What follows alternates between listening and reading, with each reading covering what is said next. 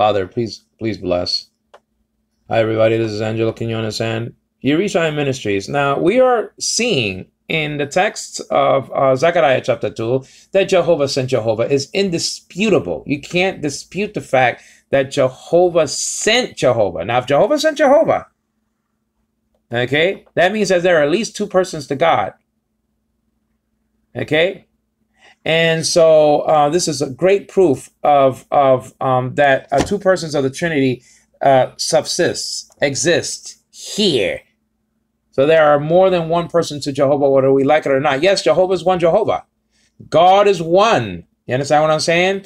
Okay, Theos, Haste, Estin. It says in Galatians chapter 3, verse 20, all across the board. Yes, Theos, Haste, Estin. God is one. Haste means one there. Understand what I'm saying? Estin means is. It's in the third person. And also Theos means God. Now over here we're studying the construction, the full Hebrew construction of this text, because we're trying to prove that Jehovah is speaking. And not only that, that Jehovah sent this Jehovah. Now there's only one Jehovah, but there are three persons to Jehovah. You understand what I'm saying? Now let's check it out. It says over here key for four. We read Hebrew from right to left.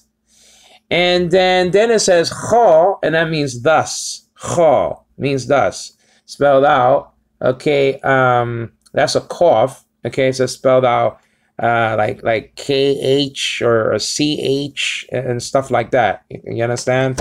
So that's like that's a guttural. And so the thing is, that's the deal. Cho. Okay, so ki cho for thus. And then we saw the wonderful word amar. Okay, and that says. We saw the construction of that. And then we began the construction of the Tetragrammaton, and we saw that each individual letter, okay, means, okay, this.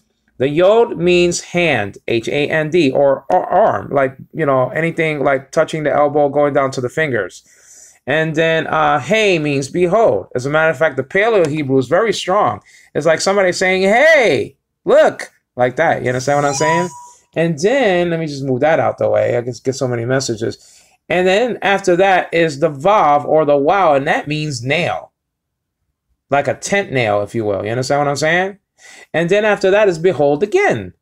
So I said that this could mean, this is just me. I never heard it before, but I'm just saying that I'm just saying that I'm not saying that, you know, I beat everybody to it, but I'm just saying if I did, praise the Lord anyway. But I am saying that the gospel stories in the Tetragrammaton, that's what I think. It's not gospel, meaning what I'm saying, okay? But I'm saying it might be in the Tetragrammaton. Hand, behold, nail, behold is the gospel message. Now remember that the word Jehovah comes from Haya, okay? Which means to be, among other things, okay? And so, you know, Ehyeh is actually the first person form of Haya, and the Tetragrammaton is the third person form of Haya. He will be. Now, actually, he will be is in the future. It's like saying, you know, Jehovah's going to do something. Okay, as a matter of fact, you know, like when you read like verse 10 of this chapter, it says that Jehovah is going to dwell in the midst of his people. He did do that when he took upon himself an additional nature and dwelt in the body that he had, okay, that he took, okay, taking the form of Dulu, Greek word labon, which is a participle there in verse 7 of chapter 2 of Philippians. You understand? I'm sorry that I speak too quickly. It's just I don't want to be beaten by the clock, and I'm always, you know, that always does beat me. But anyway.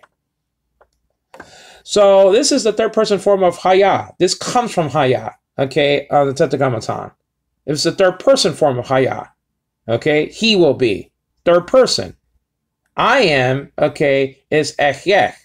Nobody can say that of himself except for God. It's blasphemy to say, well, what about the blind man? Didn't he say Ehyeh in the Hebrew New Testament somewhere? No. He says Ani Hu. I am he. Now, who means he in Hebrew. Who means he. Not who is it, but just who. Who means he in Hebrew. Okay, you understand what I'm saying? And the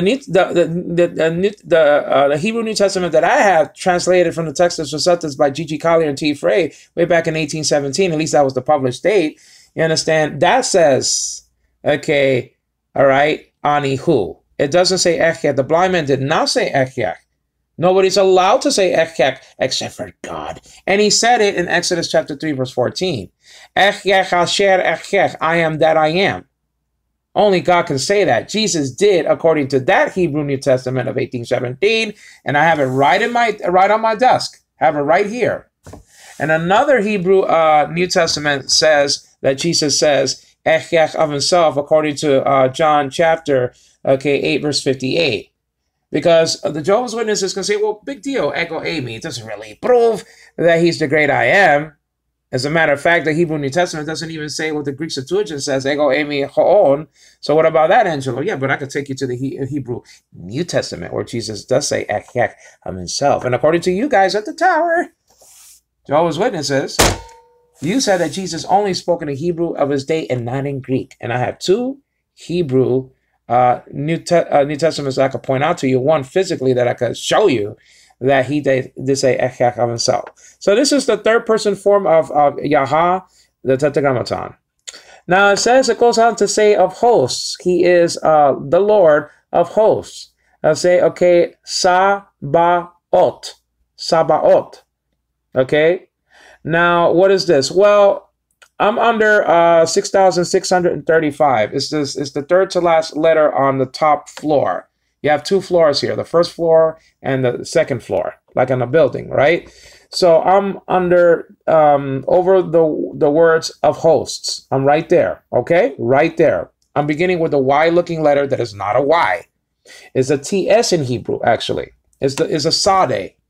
Say Sade. Sade. The Sade is a TS letter in Hebrew. It's a combination of two letters, like in the word sports. Okay? And so that's just the deal. It's a Y-looking letter, but we already have the Y in the Tetragrammaton. Yeah, right? Yeah. So that's just it right there. So the Sade, I should say, okay, it's a TS letter, and the transliteration, okay, is actually a T with a dot underneath it. But that means TS when you see that, okay? Now, so that Y-looking letter is a TS in Hebrew, Sade. What's underneath it? The Schwa, okay? The Schwa, which is a E-sounding letter like in the word lagoon. You see that in modern Hebrew manuals, okay? So we'll pronounce it like for now, schwa. That's a schwa. Two dots that are sort of vertical dots, not touching each other. It looks like the Braille B. If you read Braille like I do, I'm legally blind. This symbol, the schwa, looks like the Braille B, the B that's Braille. Okay, so you have sa, and then you have a B. Okay, you have a B, which is the bet. It means of house, actually, in Hebrew. Okay, and so you have the comments underneath it, which we saw that means that's an A class, like in the word father. It looks like a T, but it's not a T. Remember, the Hebrews have two T's already. The tet and the tau. Those are two T's that are already consonants, so you don't need a vowel making that letter sound. Okay, so you have a T-looking thingy, but it's not a T, it's an A. It is an A, okay? Something that looks like a T in Hebrew is an A or an O. It can be an O also, but it's an A here. And it's transliterated into an A, okay? So, sa, ba, and then the upcoming letter, aleph, we saw that already in the word, okay, amar, which means says. That's a silent letter, so you don't pronounce that, okay? The next letter you're going to see, okay, is a vav or a wow, and we saw it in the Tetragrammaton. Now, the diacritic above it makes an O sound. Say O. What is this called? Holem. It is an Holem O class, okay? A diacritic is a diacritic. and then it's an O class. So when you see a dot above a Hebrew consonant, you're probably looking at an O, like in the word Moshe, but the sheen dot carries that job out. Okay, it does the job. The sheen dot can't act like an O class, and it does in the word Moshe. So you know, you don't need to write two dots, one for the shin or the sheen, and then another one for the O class. You know, that's just, you don't need that. All right, now where am I? Okay, the Lord of hosts. Okay, so you have Sabaoth, and then you have a T, sometimes pronounced S in some circles, in some dialects, sometimes pronounced TH. Okay, in some circles. You understand what I'm saying? So over here is transliterated into a T. Sabaoth. Sabaoth. Okay, ot. And so that's a T in Hebrew. The tau. That's a tau. That's one of the T's in Hebrew. Understand what I'm saying? So when you're looking at something in Hebrew that looks like a T, do not pronounce it as a T. That's just a guarantee. You're looking at either an O class or an A class, mostly an A class. Sabaoth. Okay, Sabaoth. The letters again are, okay, Sadi, Bet, Aleph, Vav, or Wow, and then Tau. After is the word, okay, Ahar. Okay, Ahar. Okay, yeah, so you have that's 310, and then that's almost that's the second last letter on the top of floor. And let me check out the time here. And so the thing and the clock, you know, it's just like a you know, timing thing. And so the thing is that this means after, and so the thing is that this begins with an aleph, and then underneath it is a dash. That's an A class, like in the word hat. I said in modern Hebrew, okay, you don't have a distinction between this A class and the A class we saw previously in the word of hosts. Okay, Sabaoth. That's another A class here in biblical Hebrew. That's an ah sounding letter, like in the word father. Okay, A. And then there's a couple of A's here, but this is the pathach. And then that's an A class, like in the word hat. So there is a distinction in biblical Hebrew. You understand what I'm saying? So you have the aleph plus the A class, like in hat, which is a little hyphen sign or dash. It looks like a minus. That's an A. And just say at. And then the second letter to the left of the aleph, which looks like an X. It's not an X. It's a silent letter. Okay, actually, by the way, this letter aleph designates a Greek manuscript of the Greek New Testament. Sinaiticus or Sinaiticus, manuscript 01 is designated by this Hebrew letter. Okay, this is the symbol for that Greek manuscript, which is a 4th century manuscript, the 300s. Okay, circa 330 AD. The next letter is a Cheth. Cheth. Okay, it's a Cheth. And the thing is that it's a CH, it's a guttural letter. I know it looks like the hey, like in the Tetragrammaton, but it's not a H. Okay, they have hey H over here with a dot. This is really a CH letter. Okay, so that's just a deal. So the thing is that you have the pathach underneath this letter also, so it's a-cha. And there's an R finalizing this word, which is the resh. It's an opposite side looking R, isn't it though? So that's kind of neat that it looks like an R, but it's just pointing the other way. I'm at 310. So, ahar. Okay? Ahar. So that's after. The glory. Kabod, actually. Okay? Doxa in Greek.